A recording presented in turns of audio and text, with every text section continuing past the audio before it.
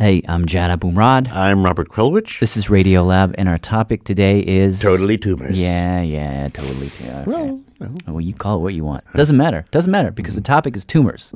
Famous tumors. And our next and final tumor-related tale is one I've been wanting to do this particular tumor story for... forever. Like 2 years ago, I think. Oh, longer than that. Yeah. It's a story that comes from a friend of mine, Rebecca Skloot. You want me to talk? Make noise? That's her. We can move me closer, probably. She's a journalist. Is that better? And she has been wanting to tell this story... Even longer. since she was in the womb. She's been researching the story for 10 years. Hello.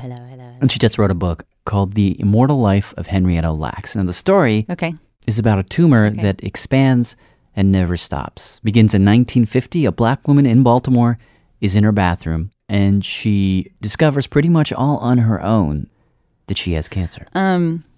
It's a little bit of a mystery how she initially knew this, but she knew it was there. A knot, she called it. She had told her cousins for a while that she thought there was something wrong with her womb. And she climbed into her bathtub and she slid her fingers up inside of herself and found this lump. Chapter 1. First, she went into her local doctor. By chance, I happened to be an attending at that time. The guy she eventually ended up seeing at Johns Hopkins University was this fellow, Dr. Howard Jones. I'm 98. Next month, I'll be 99. Wow. So when she came in to see you, can you tell me anything about what she was like? Well, she was a... You don't remember anything? No, I really don't. But you remember her tumor, right? Oh, absolutely. I never saw anything like it before or after. And this didn't look like a normal tumor. It was deep purple and about as big as a quarter. Sort of shiny. Very soft. That was another thing about it. On examination, slightly raised. When you touched it, you might think it was red Jell-O. There was something very strange about the way it looked. There was something weird about it. So, doctors took a sample. Yeah, so they would cut off these little teeny tiny pieces. Really small. Teeny tiny. A bite or two. They would take a piece. Put it in a tube. And one would go to the lab for diagnosis. And in this case, since it was Hopkins, they would take an extra piece and give it to a man named George Guy. 2. So George Guy was a researcher who worked at Hopkins. He had a deal with the clinic that anytime they got a patient with cervical cancer, they'd give him a tiny piece of the tumor. What he really wanted to do, his main mission, actually not just his, scientists everywhere were trying to do this. They wanted to find a way to grow human cells outside of a human being. In a dish. In a dish. George Guy had been trying to do this, working on this for decades. And why exactly? It's sort of like having a little tiny bit of a person in a lab that's detached from them so that you can do whatever you want with them. You know, you can't bombard some person with a bunch of drugs and just wait to see how much they can tolerate before their cells all explode.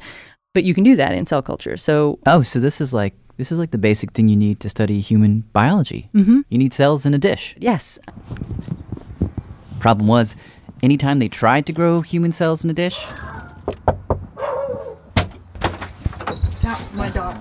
they would die. Yeah, they died. This is George Guy's former lab assistant. Can you just tell me your name? You know, my name is so-and-so. My name is Mary. I'll put my maiden name in there. Oh, sure. Toy Kubitschek. Mary lives just outside of Baltimore, about an hour from where she used to work with George Guy. This is it. This is Dr. Guy. And she showed me some pictures. And he's sitting at a microscope. Look at him. He seems like a really big guy, like a really tall guy. He was a big guy. At least 6'5", judging from the picture. Yeah, he was. And in every slide that she showed me, he had kind of a crazy smile on his face. Like he's having a good time. He was like a big bear of a man, is what I always thought of. Oh, yeah. In any case, Mary says they were completely stumped at why the human cells always died. He was. But they just did. Yeah. So, on the day that George Guy walked in, handed Mary a tube with a little chunk of a nameless woman's cervical cancer inside. I knew nothing about her. No one expected anything. No, he was doing that. Well, he probably, is ever hopeful. But, I was eating lunch and I thought, oh, the heck with it. It's not going to grow. I'm going to finish the sandwich. Yeah. And that's what I did. 3. And then I went in and she gave the cells some food. Did my usual. Turned on all the machines and left. Came back the next day. They hadn't died. So she came back the next day. And they were growing. And then the next day. Still growing. They just kept plugging along. And the next. They grew a lot.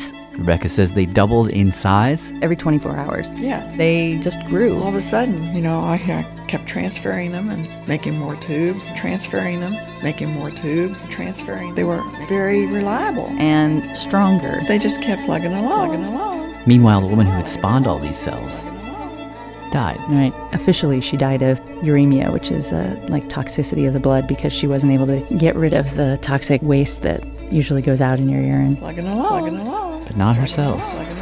And to tell us this story is a privilege to introduce Dr. George Guy. It wasn't long after that George Guy appeared on TV, holding in his hand a little bottle. Now let me show you a bottle Plugging along. in which we have grown massive quantities of cancer cells. So did you want to look at the photos? And You can't really get a sense of how aggressive this tumor was until you go to the Hopkins archives and look at George Guy's pictures and videos. Okay, this is the film can here, the HeLa cell film. Then it hits you. These are enlarged 10,000 times. Oh my God. Swirling hurricanes of cells, just like thousands of little pods Some small and some very large. clumped together. Kept transferring them and making more tubes. See them under the microscope. Looks like something has just exploded. Plugging along. Undergoing division. That's amazing. They just kept plugging along. Keeps getting bigger and bigger. Stronger. It's indestructible. It's indescribable. Nothing can stop it. Why hers just sort of took off and grew and the other ones that they had tried before didn't is just a little bit of a mystery. Nobody really knows. 4. Nonetheless, George Guy knew what he had. This new cell line was what they'd all been waiting for. So early on, right after this woman died, George Guy sent Mary back down to get more cancer cells from the corpse. Oh, he sent me down to the morgue, yeah.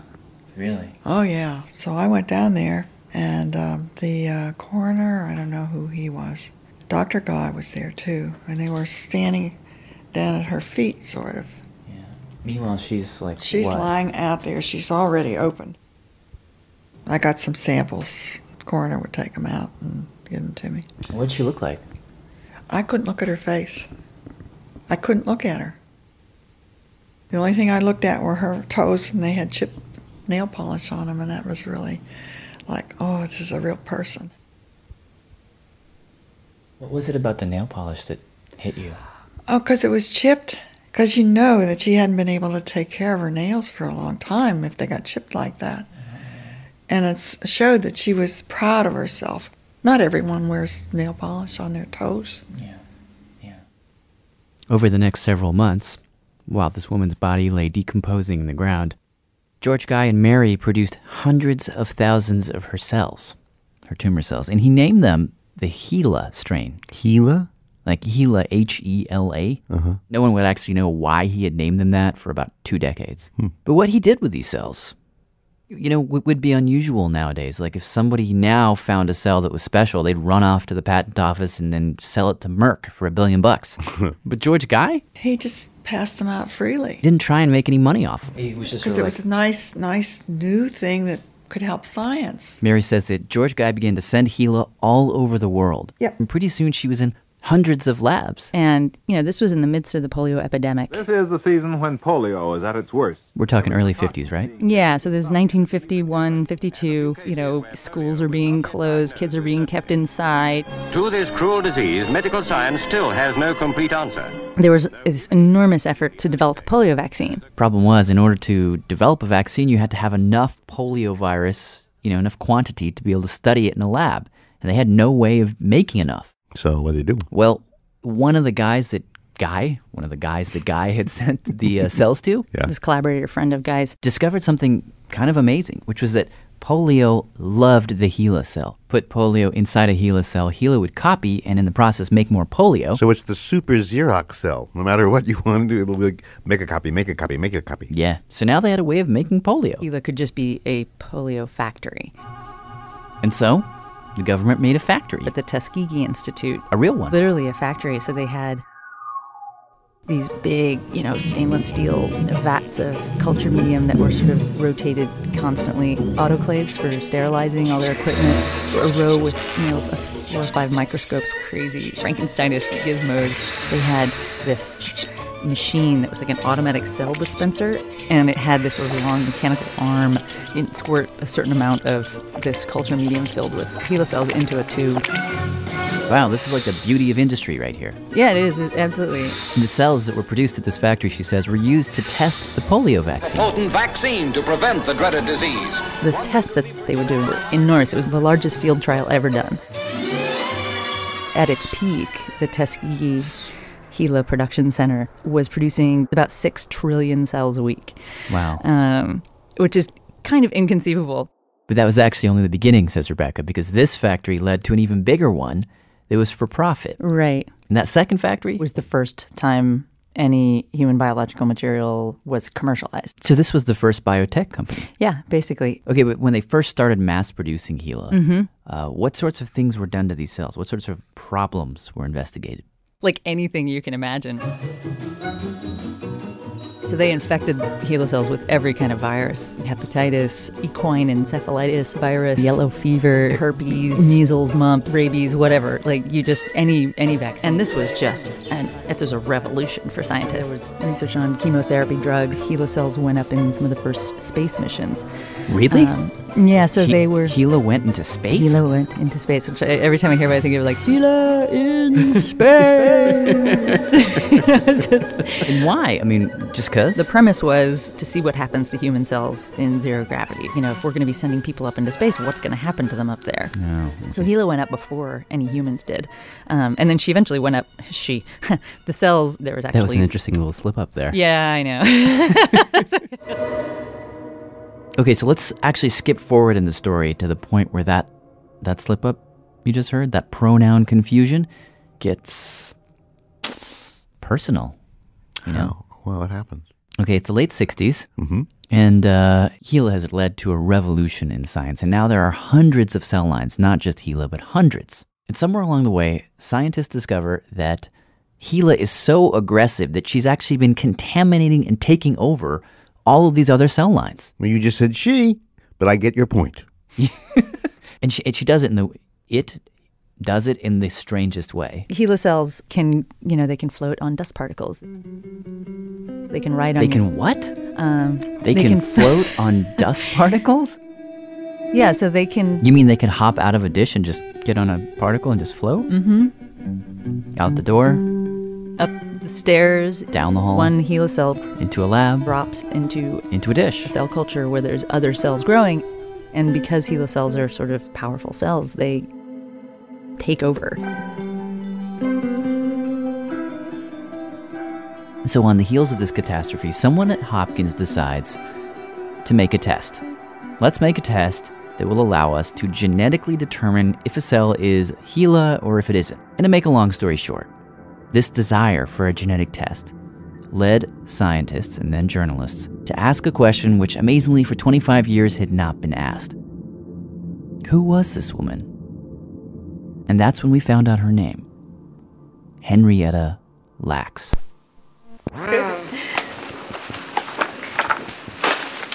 This is the sound of Rebecca reading Henrietta's medical records for the first time. This is a 30-year-old colored woman. She's sitting with Henrietta's youngest daughter, Deborah. This is 2nd of November, so this is again when she was pregnant with you. Right? Henrietta had 5 kids when she died at the age of 31. Most have no memory of her because they were too young.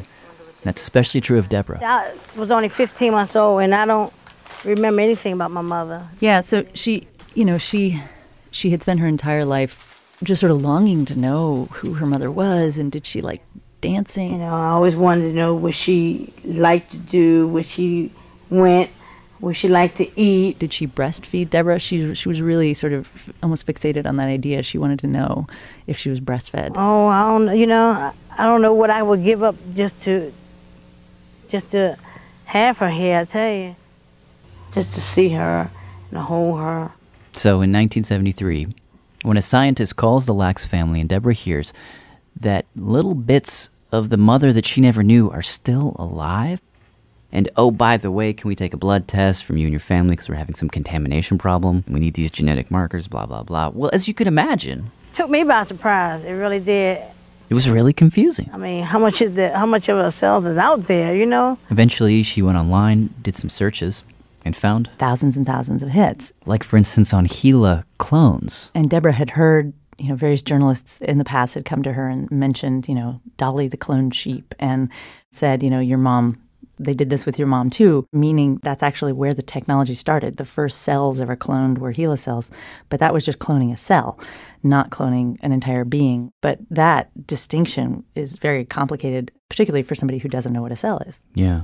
So Deborah, between what journalists had told her and Googling Henrietta Lacks and clone, thought there were thousands of clones of her mother around. And really? You mean like a bunch of Henriettas? Thousands. Walking the streets? Walking around.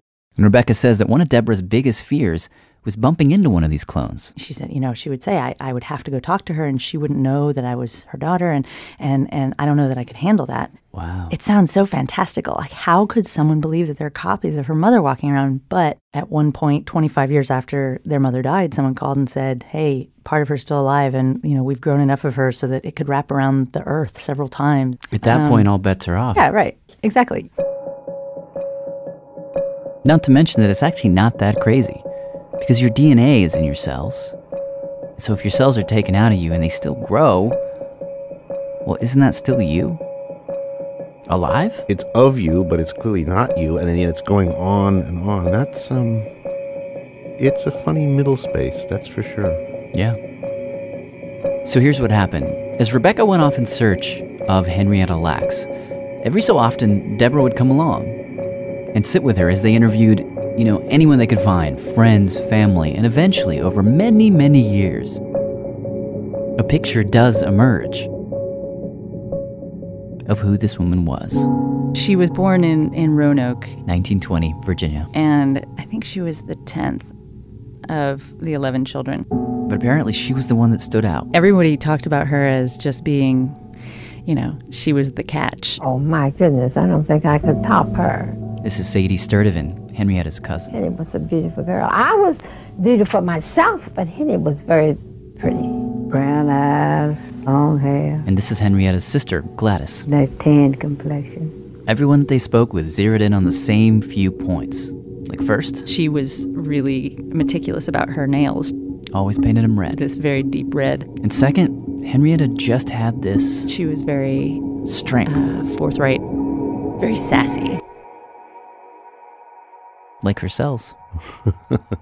Now, the unfortunate thing is that when it comes to her life, how she lived, there's not a ton of detail.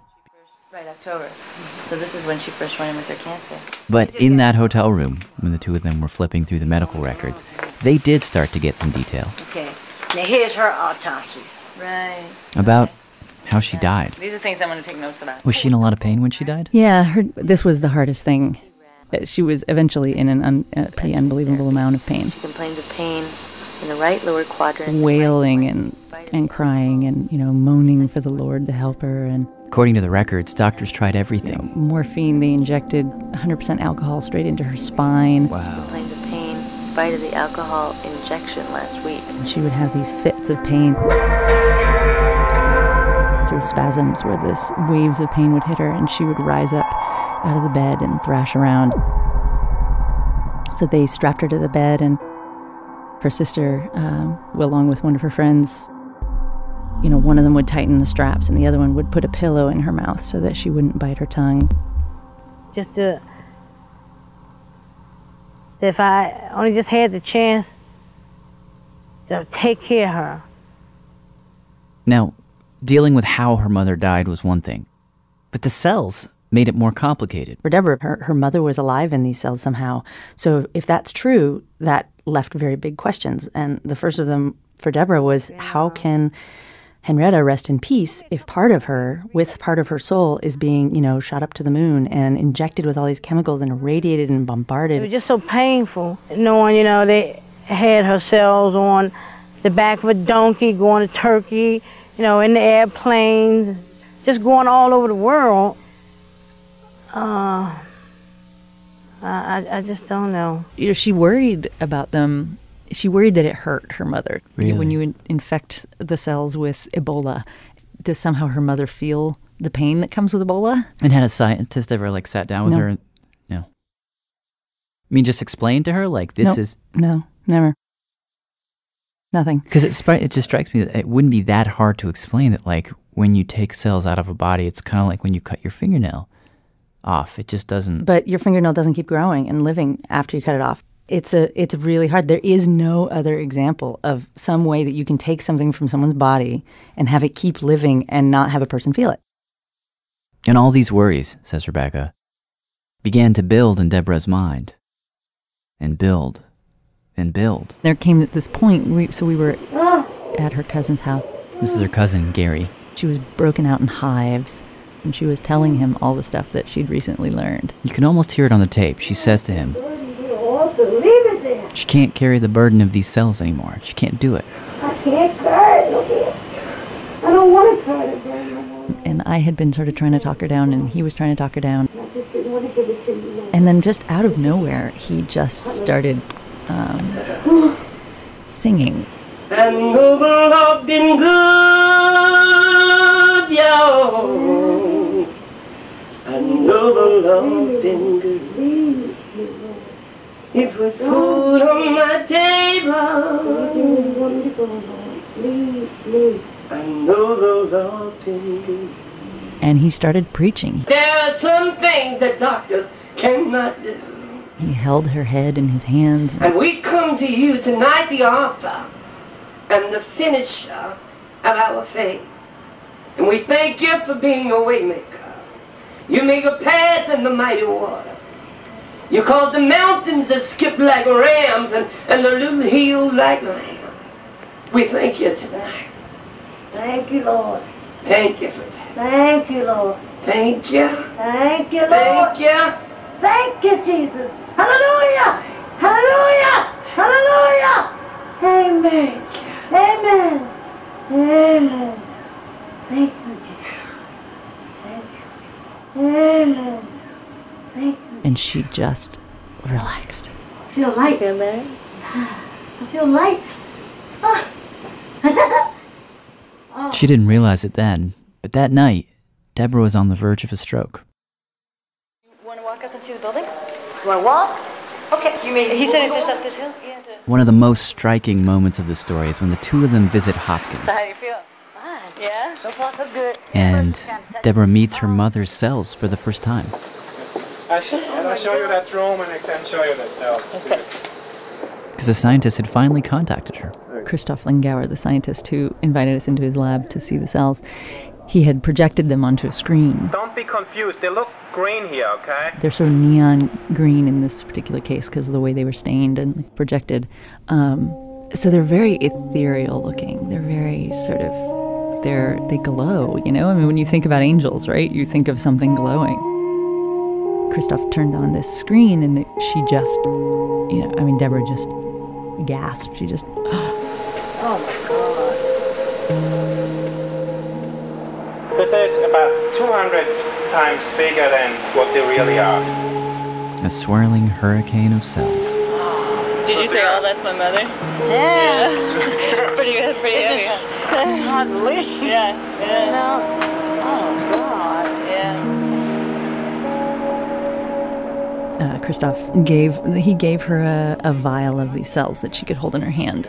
And they came out of a freezer, so they were very cold. And she sort of, rubbed her hands together with the vial in her hand to sort of warm them up, and sort of blew on them to keep them warm. And then she just sort of whispered to the cells. It was sort of incredible. She just raised them up to her lips and she said, "You're famous, but nobody knows it."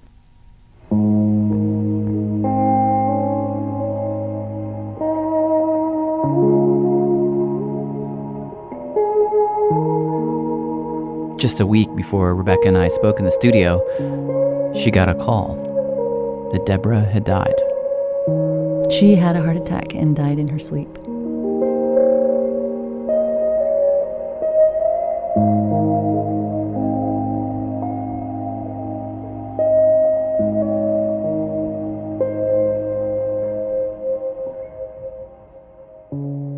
Okay, so, as you may know at this point, that segment was based on Rebecca Skloot's book, The Immortal Life of Henrietta Lacks. It's an amazing book. It came out right when we released that piece. It's been a couple of years now. Okay. And recently we met up with Rebecca in Chicago just to get an update. It's like the book came out, and then because since the publication of that book, the whole story just sort of exploded. It just took off. Scholarships were named after Henrietta. Henrietta was given an honorary doctorate. Monuments. Highway placards and historical landmarks and buildings named after her. There's a high school called Henrietta Lacks High, Gila High for short. Meanwhile, the book is exploding. She went on this insane book tour. Members of the Lacks family began to join her. It started off with just Sonny Lacks would go and do a sort of onstage Q&A, and people started cheering. And scientists standing up saying, I want to tell you what I did with these cells, and I want to tell you why this was important for me, and I'm sorry it was hard for you. And people reaching out, I'm alive today because of a drug that your mother's cells helped develop, or, I do this in my lab. I mean, it never stopped. It was just a flood. Which is, in a way, what Deborah always wanted. She wanted to go to every event. She wanted to be on every television show. She had her dress picked out for Oprah, 8 years before the book came out. Deborah wanted this. This is exactly what she always dreamed of. But then, just last year, something interesting happened. Interesting and troubling. So March 2013, this group of scientists from Germany sequenced the Gila genome and published it online, where anyone could download it. You just click a button, I downloaded it, it was just there. And they did not ask the family. And my initial reaction when I saw this press coverage was, they did what? Because within the Gila genome, there was also Henrietta's genome. And some of that was, 50% of that was passed on to her kids and 25% potentially to her grandkids. But one of the things, so when they put out a press release when this genome was sequenced, and on it had a little, frequently asked questions that the press might wonder about. And one of them was, can you learn anything about Henrietta or her children from this genome? And the answer was no, can't learn anything about them. And I believe that they believe this. But this is a misconception. You can, in fact, learn about people, and in fact, you cannot even hide people's private information if you try. And so one researcher took the genome and created essentially a report on Henrietta's genes. You have X% chance of bipolar disorder, alcoholism, obesity. It just has this huge range of things. And some of it is, yes, there's some real potential privacy violation, like with the Alzheimer's genes and things like that, bits of information about her family. Did Henrietta but have... I will not tell you. Well, this report that this dude made, right. Did he list all of these things you're describing? Yes. And he sent it to me. So I called the Laxes and said, did you know anything about this? And Rebecca had called. They did not. And it kind of bothered us because we're saying, okay, why wasn't the family involved with this decision making? That was Jerry Lacks. Jerry Lacks. Why? Henrietta Lacks's granddaughter. Back in the 50s, you had Henrietta Lacks. Her cells were removed without her family's knowledge. Then you go in the 70s. My dad and his siblings, they took blood samples, used it for research.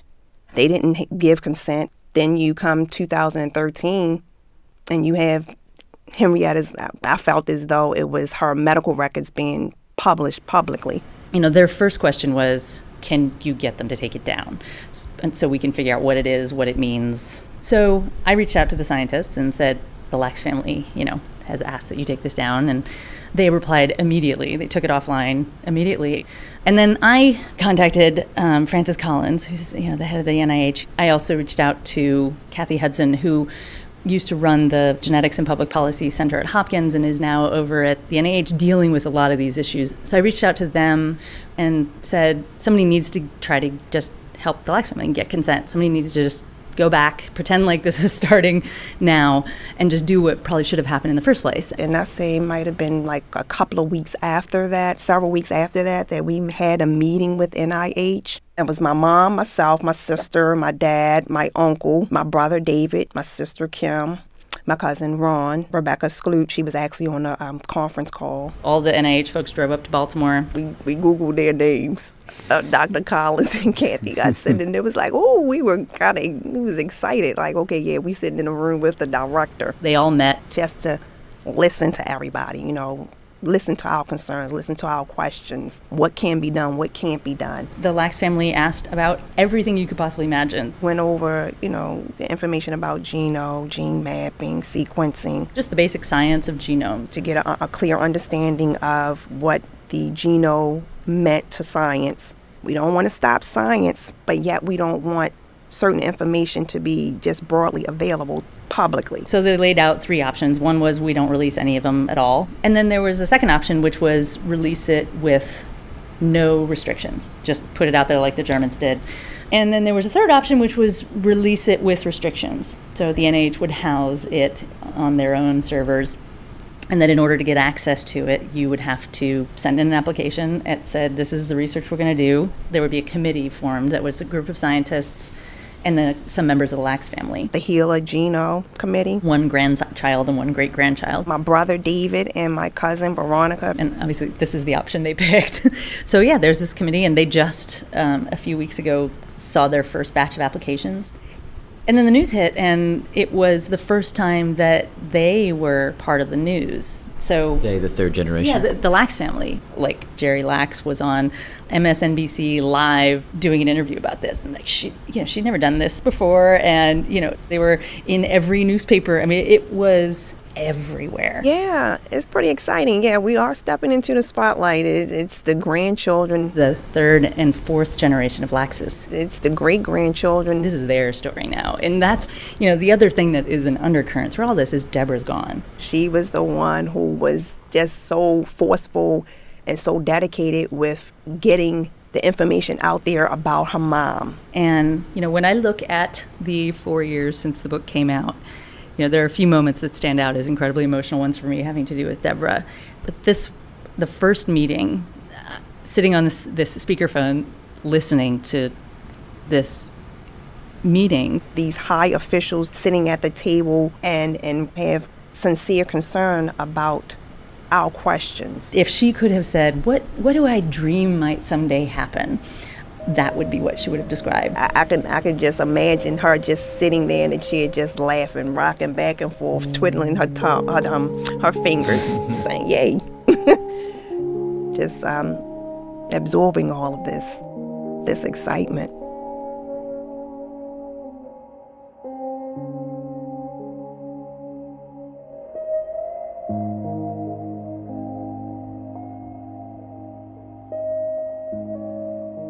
Before we close, I want to thank Rebecca Skloot for giving us her raw tapes. Her book, The Immortal Life of Henrietta Lacks, is truly spellbinding.